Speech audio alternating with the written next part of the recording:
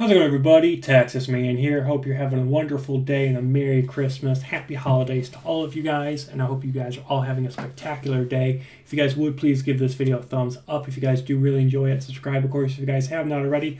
Also, do me the biggest favor of all. Make sure you guys hit that bell notification button. Select all for all notifications so you guys don't miss out on future videos or streams here on the channel. I cover movies, TV shows, tabletop games, video games, and a bunch of other awesome fun things here on the channel. And as always, we're going to be talking positives and negatives, talking about the Nutcracker and the Four Realms. This film came out in 2018. It is rated PG. It's about an hour and 40 minutes long, and it is a Disney movie, so obviously you can watch it on Disney Plus if you do have that subscription service. You guys can also get it on DVD, Blu-ray, 4K, depending on your region availability, and of course on digital stores.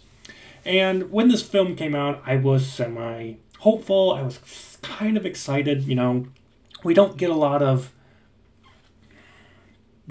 Christmas movies from Disney. And so when this film was announced, I was like, oh, really cool. You know, little Christmas movie, something that should be fun. I mean, it's rated PG, so it's not going to be, you know, blood, gore, and guts. It's not going to be something, you know, super violent. It'll just be a fun little movie to watch for about an hour and a half. And it's decent. And there are some really decent performances. There are some actors and actresses that I think give some over-top performances in their roles. And they're just trying to have fun with a very boring script. And that is the biggest downfall I want to talk about when it comes to this movie, is that it's boring. There is nothing in this film that excites you. You don't really get invested with any of the characters. You never get invested really with the main character of Clara. It tries to pull some emotional heartstrings towards the beginning of the movie and, of course, towards the end, but I think this film suffers for the fact that it's too short. Everything feels extremely rushed throughout the entire movie. Everything is just going at a breakneck speed. Everything's just go, go, go, go, go, go, go, go, go, go. There's also certain scenes where it's like a certain, like, development happens, or a certain, you know, dialogue scene ends, and then it feels like it goes to like a little black screen for like a split second, and then it goes to the next scene. And it feels like either the editing department was really bad at their job for this movie, or there were certain scenes that were cut out. I think if this movie was about an hour and a half longer, if it was a solid 2 hours and like 15 minutes long, I think it would have benefited. I mean, this film's called The Nutcracker and the Four Realms. I don't care about the Nutcracker. I don't care about the main character of Clara being a princess. And I really didn't care about the stakes at hand. I didn't care about the shocking revelation. Shocking, if you want to call it that. I saw it coming a mile away, of who the actual villain is of the story. You don't really get to explore, engage, and be a part of the world. I mean, there's 4 realms. We spend the movie in a castle, in a Godfather's mansion, and then we spend time in one of the 4 realms. They do this little side strolling carousel thingy where we explore the land of flowers, snowflakes, and sugar plum fairies candy thing. Wait, we didn't even go to Sugar Plum. What? No, I think we did. Anyway, we spend most of our time in this other reality world. We spend most of our time in the amusement land thing, and then in the castle. Why is it called the Four Realms if we don't actually get to engage with these actual total 4 realms? We don't get to explore their culture. We don't get to engage with little characters. They have these emissaries from all of the realms. 2 of them are just side characters that just say exposition stuff and be like, oh, we're so happy you're alive. Oh, we're so happy you're okay. Please don't go over there. Please don't do this. They're irritating. Why are they there?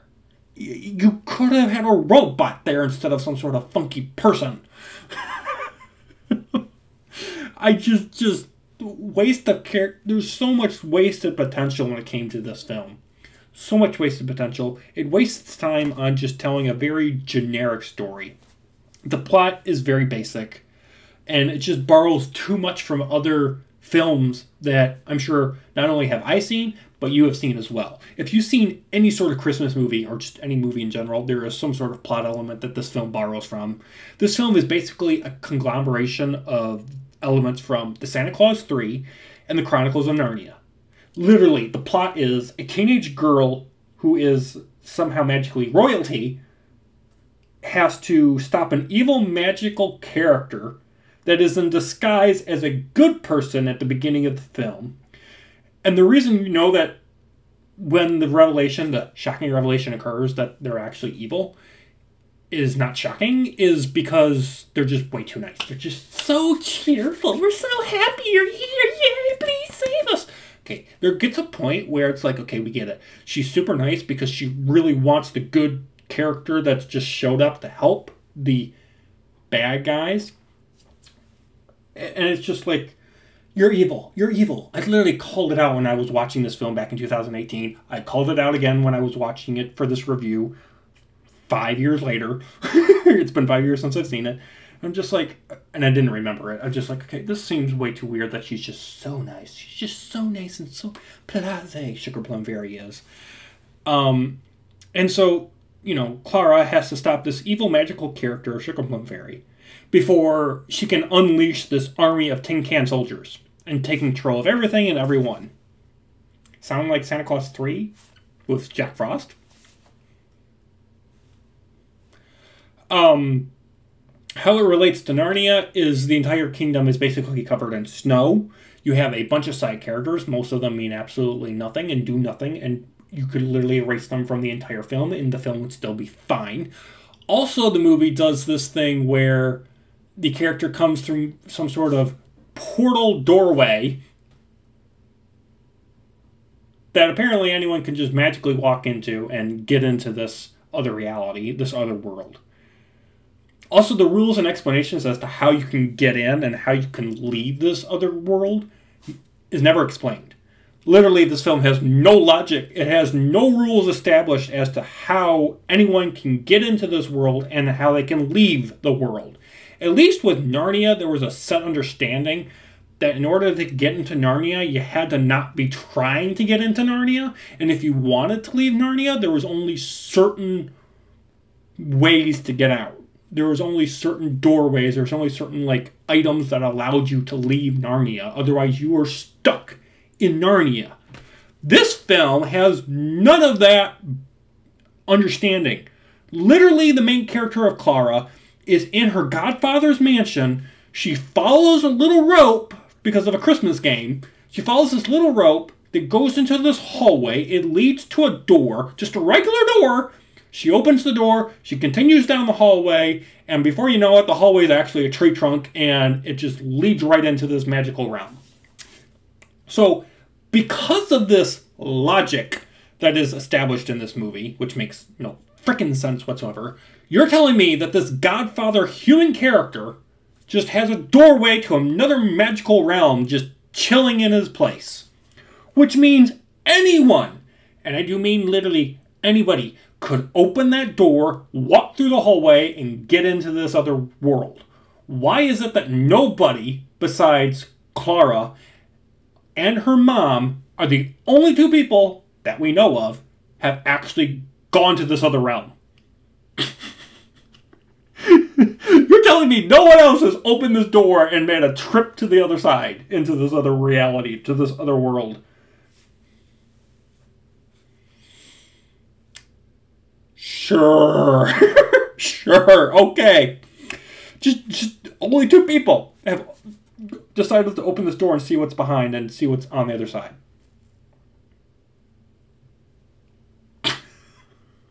I'm sorry, that is complete utter nonsense. Back to talking about the movie. There are some cool moments of characters, like I said, towards the beginning and in the end, dealing with the loss of a family member.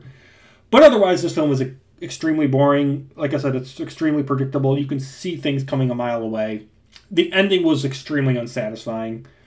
Guys, if you want to watch a Christmas movie, I don't recommend watching this. I mean, obviously it's on Disney Plus and you can get it on DVD and Blu-ray. But it's going to be something that I think is worth watching once, just to say you saw it, and you can talk to people about it. But it's forgettable. It's extremely forgettable. It's not a die-hard, must-see Christmas movie for the holidays. Now, I know there are a lot of people that are like, oh, but it was so faithful to the, telling of the Nutcracker story.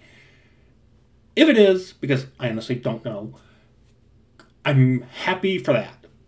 But for me personally, I found this movie boring. If it's close to the source material is utterly boring, and they should have done something to try to make it a little more entertaining. The action sequences are just boring, too. There's nothing exciting. I almost fell asleep watching this movie. It's just generic and uninteresting. So, with that, guys, I'm going to give it a 4 out of 10. Let me know if you guys agree or disagree. Have a great day. Look forward to more videos and streams out soon. Bye, guys.